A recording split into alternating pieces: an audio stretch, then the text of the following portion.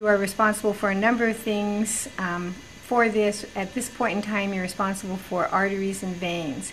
So I am going to remove these lungs. We'll come back to those a little later, but right now we need a good view of the arteries and veins and the great vessels attached to the heart. So the first thing on your list is the superior vena cava. The superior vena cava, I guess I should point out, this is the heart, and this is what's left of the lungs. The superior vena cava is draining the blood from the upper part of the body, the arms and the head. So here we have the superior vena cava. Branching or draining into the superior vena cava are the two brachiocephalic. So from here to here is a brachiocephalic, that's the right brachiocephalic, and from here to here is the left brachiocephalic. The brachiocephalics divide into two veins. This vein is draining the arm, so this would be the subclavian vein. This is draining the head, so that would be the internal jugular vein.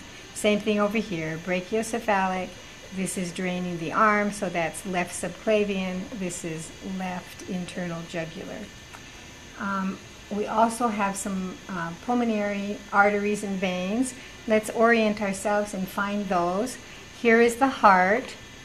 You remember from the heart model, this is the right atrium. Here we have the right ventricle, left ventricle, and left atrium. This is the pulmonary trunk with the blood, where the blood leaves the right ventricle. The pulmonary trunk is arterial. The blood is traveling away from the heart, but it is low oxygen blood, so it's represented as gray on this model. So we follow the pulmonary trunk out here. We end up with pulmonary arteries, where they're represented on this model over here in the lung tissue. The pulmonary arteries are going to be gray because they are low in oxygen. The pulmonary veins are going to be high in oxygen, so they're represented in red. The pulmonary arteries deliver the blood back into the left atrium, where it travels through the from the left atrium into the left ventricle, and then it moves out through the aortic arch. So you kind of get a sense of the fact that this is the arch here. On your list, the next thing is the brachiocephalic. So as the blood travels, it's moving up through the arch. The first vessel it comes to is the brachiocephalic. Brachiocephalic from about here to here, and then the vessel divides, and we have right subclavian going to the arm, right common carotid going to the head. As we go back to the arch, the blood then travels to the left common carotid and around here to the left subclavian.